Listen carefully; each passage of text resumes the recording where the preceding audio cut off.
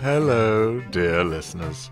'Tis I, the grovelling Sebastian Forelock, true blue Tory loyalist, and suitably subservient wretch cowering under the iron fisting of his betters.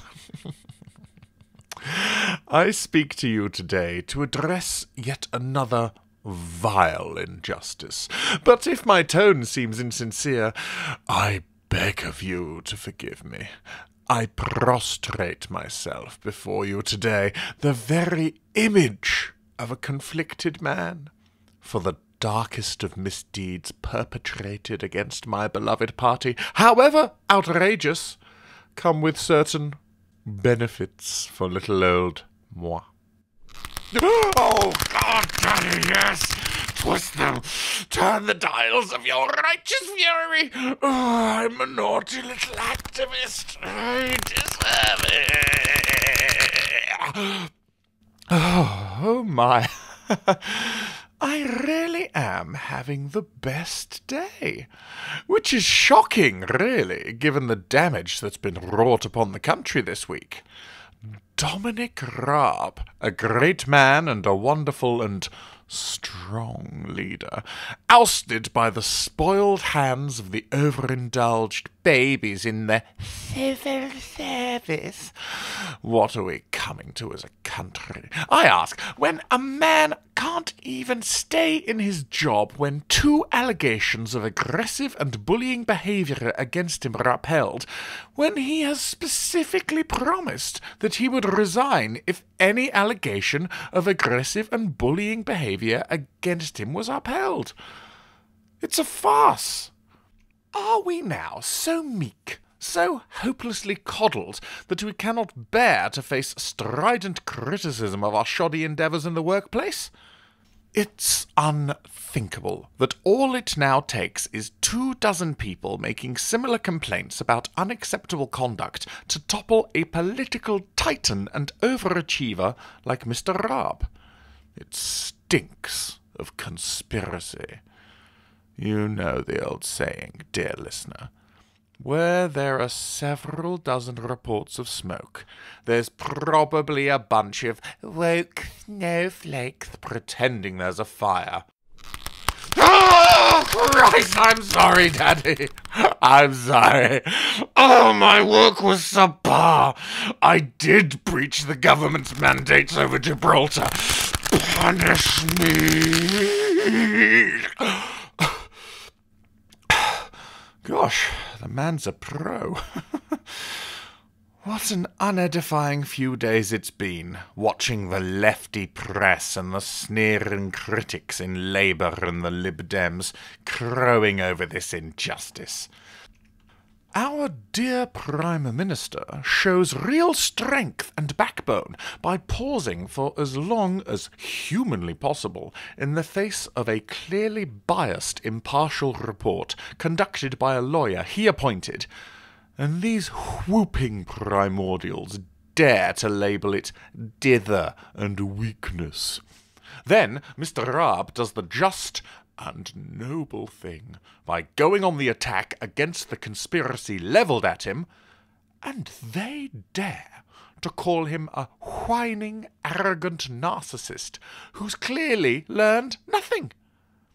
This isn't just twisting the truth, dear listeners, it's positively abusing it. Speaking of which, here we go again. Oh, Daddy, purple my nipples. You're the boss, Daddy.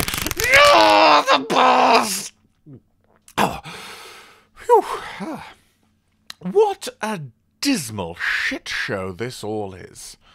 The civil service ought to be ashamed of themselves. When Rishi Sunak promised he would lead a government of integrity and accountability, did they decide to throw themselves behind that fair and noble vision? Far from it. They rushed forward in their droves with their spurious complaints, as if the promise of justice meant they should feel empowered to ask for it. Well, I hope they've learned their lesson. The Prime Minister's response to Raab's resignation makes it clear he is a true and loyal friend who will stand by anyone with the strength to remain loyal to him. And out of love, definitely not fear. Fear, for example, that the man he reappointed as Deputy PM, despite the mountain of complaints against him, might do something utterly cringeworthy if he actually sacked him, like, I don't know, embarrass the entire government by throwing pathetic tantrums in the Telegraph and on the BBC when he's found to be an utterly unprofessional and unrepentant bully. Oh, Daddy, did I say something naughty? Well, I suppose I must be punished then.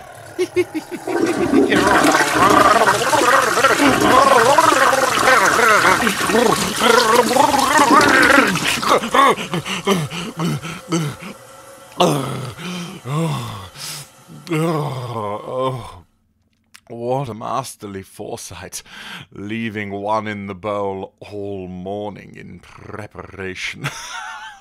It's in my eyes. Good Lord. This has been one of the best weekends ever, which is hardly surprising, is it? I mean, can you blame moi?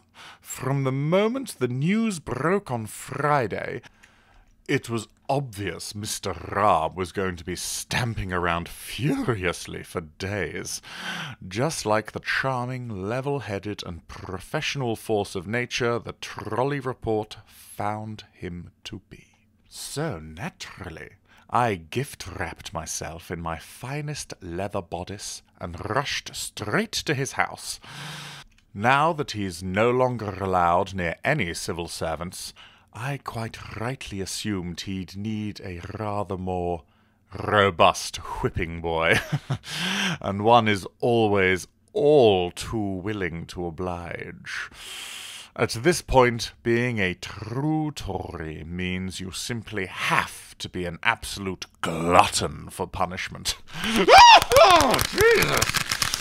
A Chinese burn to the whole shaft! He's wringing me out like a dishcloth, and I never want to go home. I'm Sebastian Forelock, and the civil service's loss is definitely my gain. Reporting for...